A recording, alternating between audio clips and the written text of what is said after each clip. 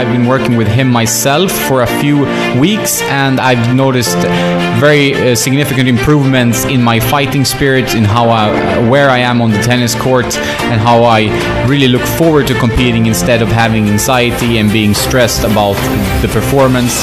And I think he has a real love for the game, and his approach to tennis is inspirational, and he really is 100% focused on this, and it's really, his love for the game really shines through when you work with him and his partner coaches.